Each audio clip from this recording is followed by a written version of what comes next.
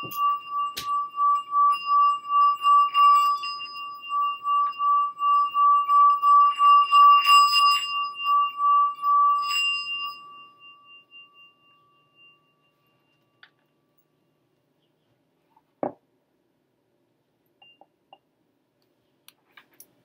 everyone, it's Natalie here, and coming to you again for the weekly reading, the general reading.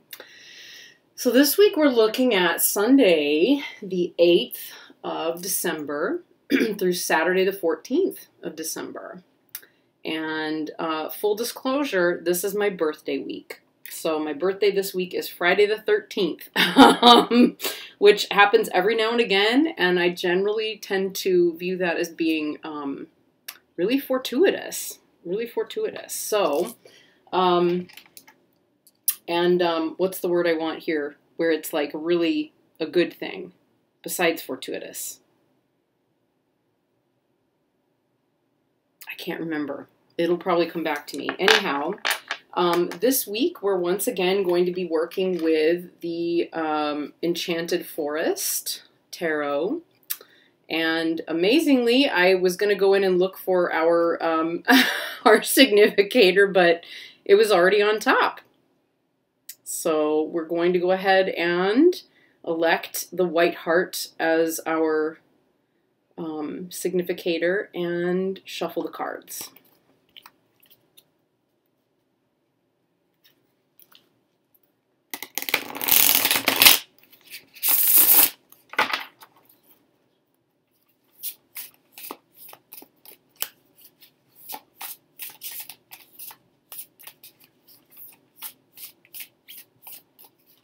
Before it continues to give us all the cards we would want to read, we're going to go ahead and do the first operation.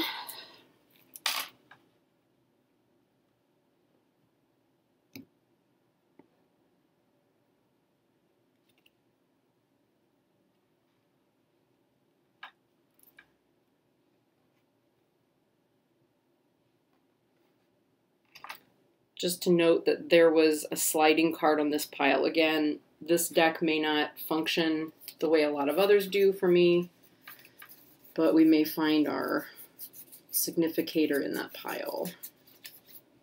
Yeah, they're not in this pile.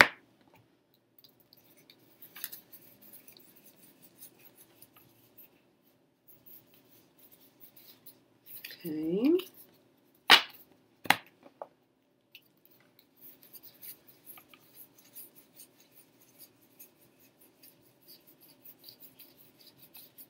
Nope. Yeah, it is in this pile. Interesting. Okay, it would have to be. Also the biggest pile. I have a feeling there's going to be a lot. Yeah, there it is. I have a feeling there will be a lot coming out this week. A lot of cards. Big story to be told, perhaps. So this is the Pentacles pile. And the Pentacles pile is... the Pentacle pile relates once again to money, finances. It's been coming up a lot in the last few weeks, actually, a lot. This pile, I mean. So we're looking at issues that are to do with money, finance, could be related to charitable contributions, taxes, anything to do with the stuff of the world, the material things of the world, gifts, gift buying. All of those are things that would come up under this pile. So too would anything to do with your home, you know, your home, your physical body, health, any health-related things. Those are all Pentacles pile issues. And ultimately, whatever we do find this week that comes up, we're going to be able to solve our problems best through sensing, okay? And when I think about sensing is about the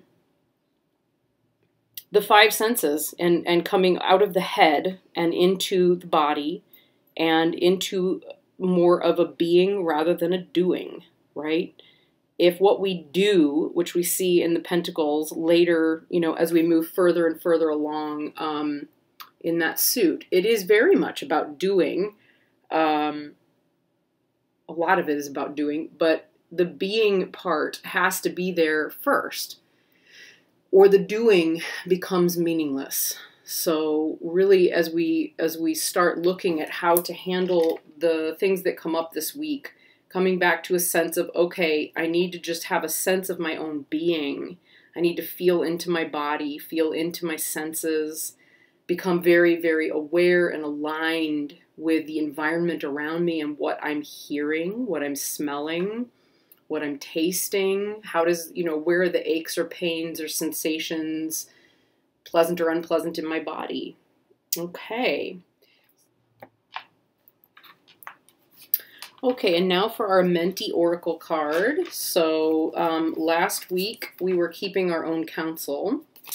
Let us see what we're doing this week.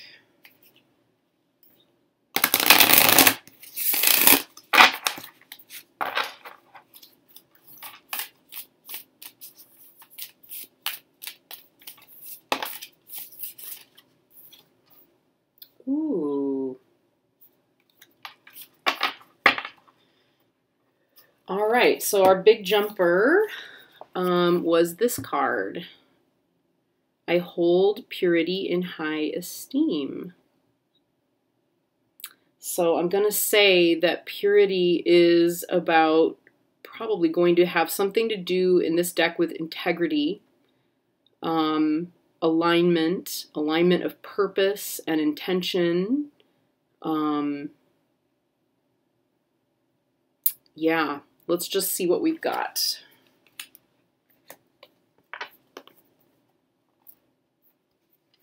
Okay, I've had a chance to just kind of read through the description of the card so that I can, boil it down a little.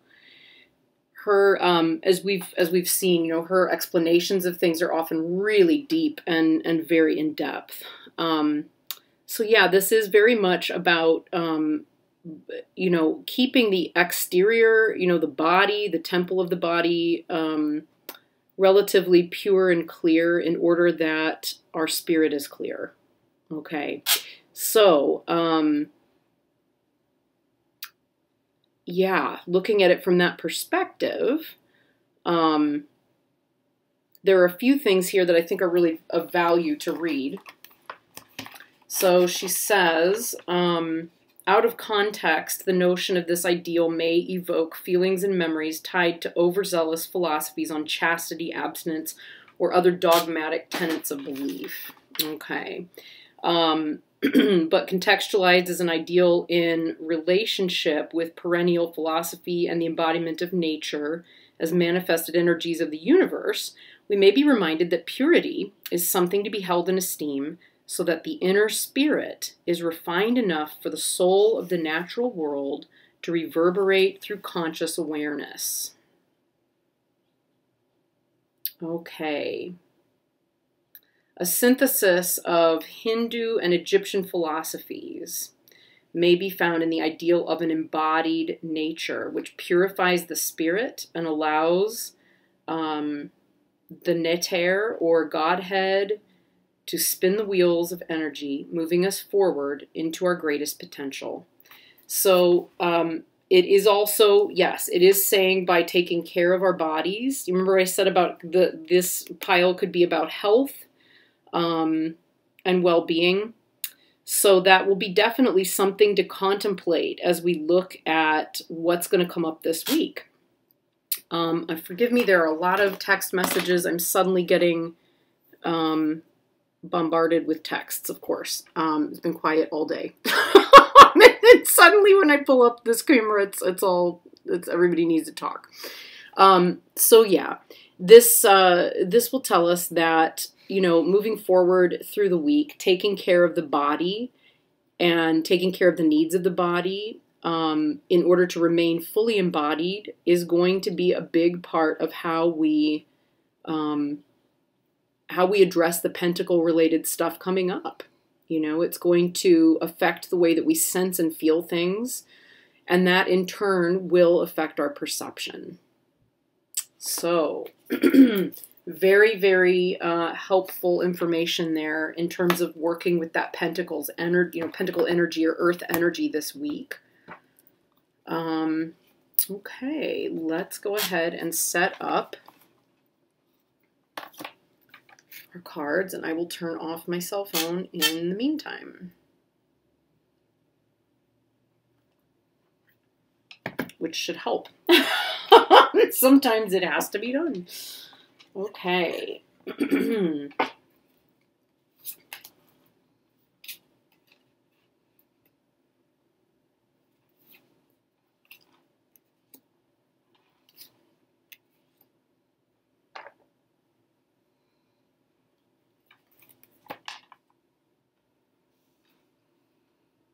Okay, so I got started trying to count, and it was a disaster because I was going to try and explain what I'm doing instead of just doing it. So I'm going to have to make a separate video for those who are really interested in how a general reading works and what it's comprised of, rather than trying to do it within, while I'm actually performing the reading. That's actually kind of hard to do. It's easier if you go in kind of thinking, okay, I'm going to instruct this.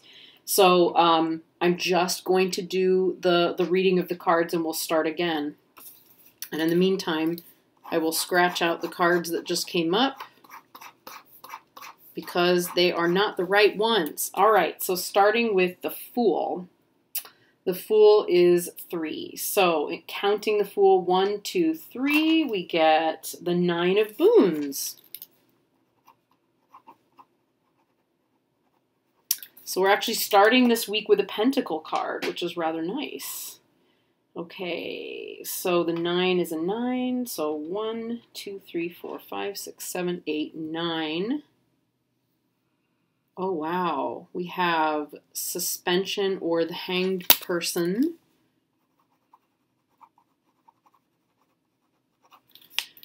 Okay, and then we get...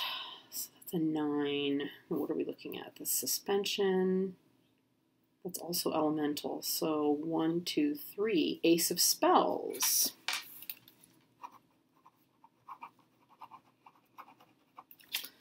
Aces are 11s. 1, 2, 3, 4, 5, 6, 7, 8, 9, 10, 11.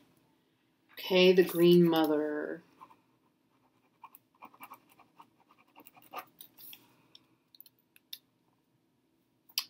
She is a planet. So 1, 2, 3, 4, 5, 6, 7, 8, 9. 6 of Spells. Interestingly, we end up with a lot of the same cards, just a slightly different order.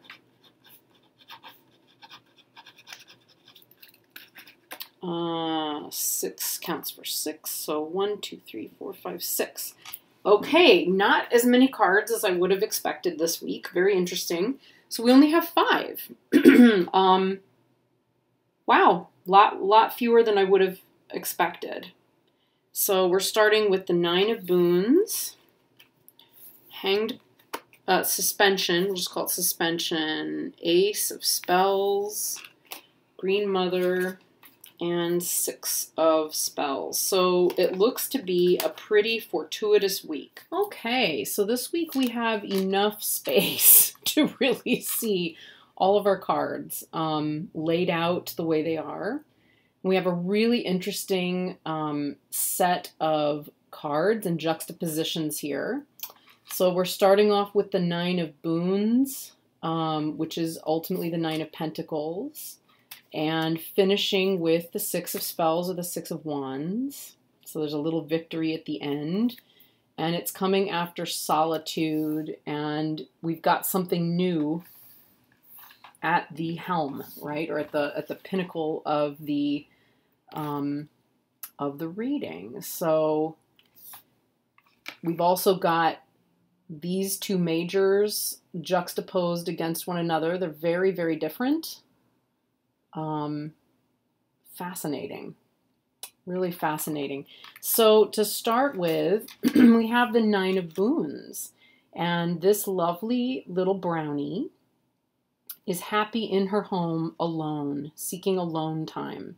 So spending time alone is how she's able to look after herself. It's how she's able to renew herself, look after nature, commune with all of the different beings that she shares her space with. And she feels to me very, very much. It's interesting that this is such a green card. And we have so much green, including the green mother in our spread this week.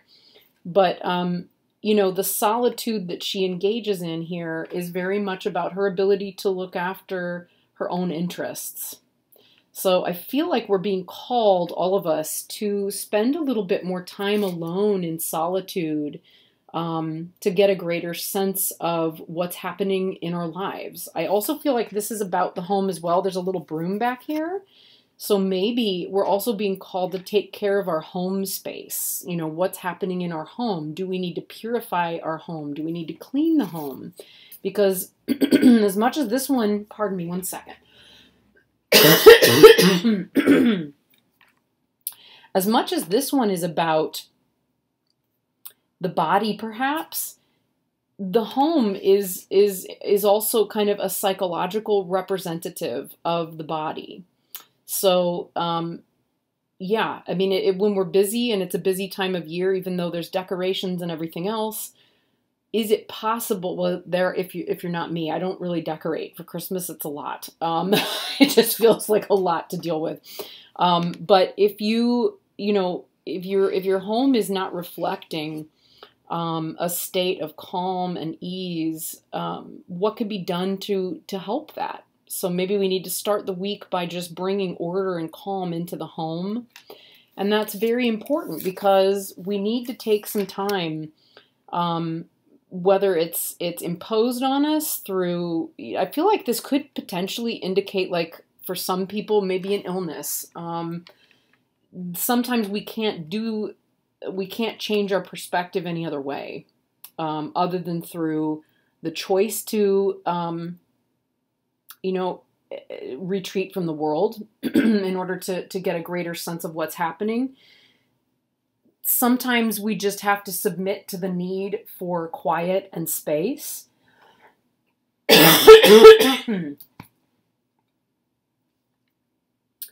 And sometimes we just need, more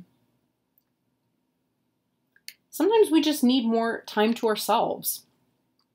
And if we don't take it willingly in order to revive and refresh and come back home to ourselves and to our bodies and minds, the world will impose it on us. So it will often do that in the form of illness. So for some of us, that may be what's happening. For a lot of us, it may be that we just voluntarily need to take some added extra quiet time this week to be reflective, to be still, and to give ourselves space for a lot of changes that are being made or that are coming up. Again, it's the Pentacles pile this week, right? So taking the time to sense and feel and be fully embodied, it's going to be very crucial to our ability to feel at home in the world, and to be able to move on. And we'll need that because there is something new that is coming in. There's a new energy being created. It may be in the form of starting a new project that we wanted to look at or bring about in the coming week. It may be starting a new phase in life. I guess having a birthday during the week would count as that, but we're also bringing a lot of things to fruition. It's a full moon week. So, the full moon is letting go. And sometimes the letting go is also the recognition that there's something new that's about to start. So what's coming up? What's coming up that may be brought to fruition? What's the new thing that may come out of something coming to fruition? Yeah, we've got this little wyvern here that's blowing his magic onto that magic wand and crystal in order to make it happen. So after taking this time to really enjoy some solitude and self-care, to really shut off from the world. Interestingly, in order to be able to even do this reading, I had to shut my phone off and basically say, no, I can't take any calls. I need the space.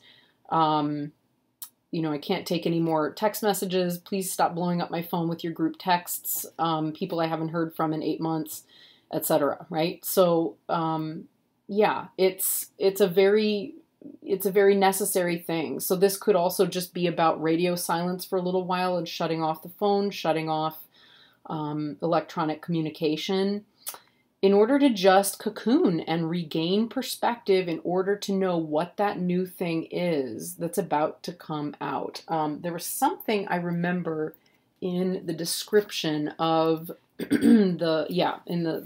one, let's see, a new point of view,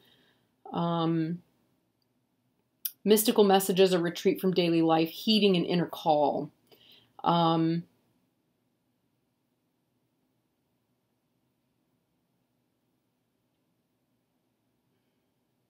Yeah, that's true. There may be a sacrifice. So there may be, as we look at what are we giving up in the coming week, with that full moon, what are we releasing, letting go of? She says here, suspension signifies a time of surrender to a higher purpose. There are times for action, and there are times when it's best to stay still and deepen in wisdom. Your soul is ready for its next stage of growth.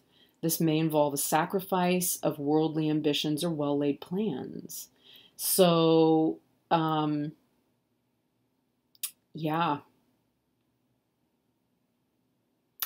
I feel like that very much may be the case. It's also, the full moon energy can be an awful lot.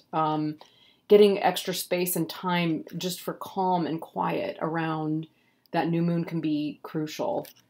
But it's also going to be crucial to do that and see what needs to be released and let go of and changed and shifted in order to be able to know how to bring it about.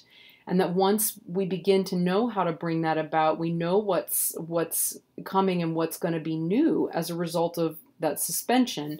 We can then begin work on nurturing it and growing it, right? So with our Green Mother, we have the possibility of taking this new life and growing it, nurturing it, allowing it to flourish, and creating greater space for it. So that's a lot in 1 week, folks.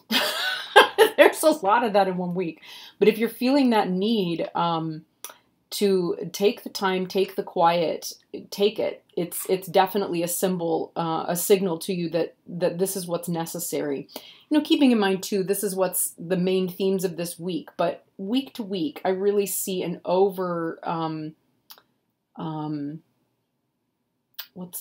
there's an overlap between 1 week to the next. There's a lot of new stuff that comes in, but then there are themes that continue to be carried over week to week.